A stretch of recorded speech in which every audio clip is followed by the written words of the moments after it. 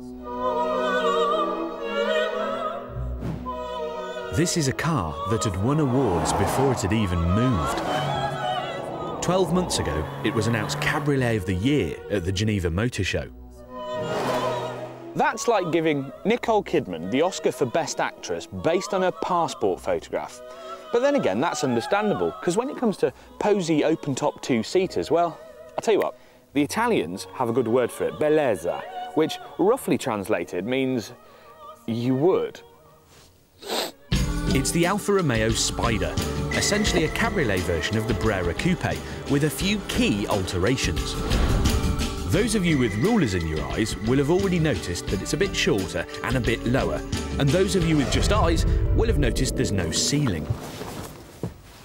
That's good, because I have a bit of a problem with the Brera, and this, incidentally, with the roof up, in that I don't fit.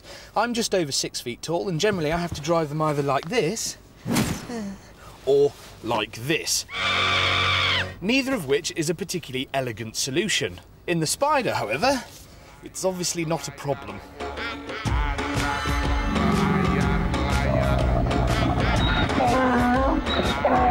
If you speak to people down the pub, or even here in Morocco, they'll tell you about Alfa's terrible old reputation. In particular, that habit of rusting so quickly, the cars were actually classed as water-soluble. Alfa Seltzer, if you will. But we're heading for the Sahara, where it hasn't rained for ages, so I think we're safe. The pub bores will also tell you that Alfas are terribly, terribly unreliable. But I've never understood that. It's like saying you're not going to date Nicole Kidman, Oscar winner, because she's not very punctual. I mean, come on, live dangerously. Mind you, we are heading towards the Sahara Desert, where a breakdown would be, sweaty.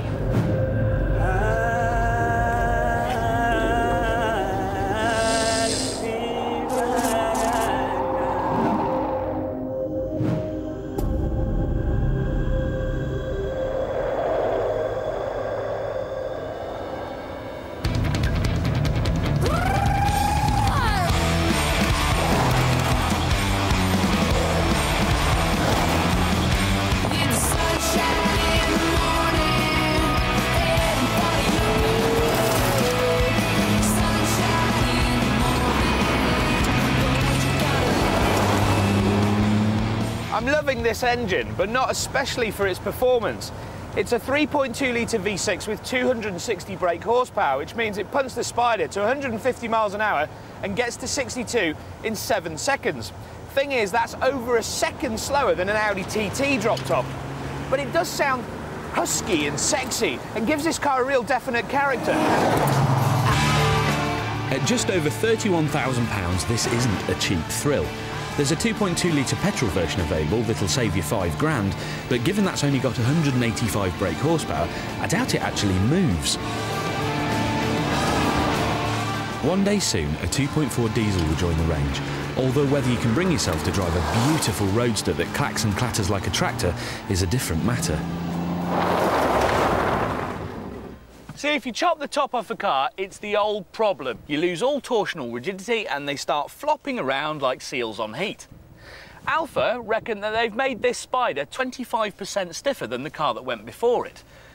All I need now is some bends. They look nice.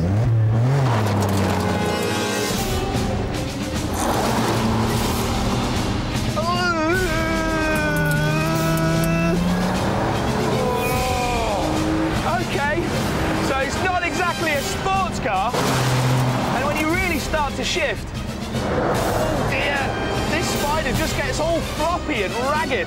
It's absolutely all over the place. Whoa! Thing is, it's got really good bits. The steering's nice and quick. It's very fast at 2.25 turns off the lock. But unfortunately, a sharp turning like that accentuates the fact that the car rolls a lot, so it feels like it's diving into all the corners. The V6 is badged Q4, signifying four-wheel drive, but it's really there as a way of controlling the power and doesn't really make this into a fun car to chuck about.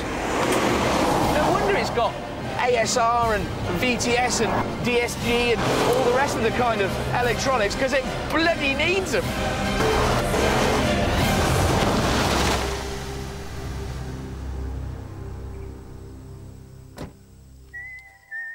Who's your favourite presenter on Fifth Gear?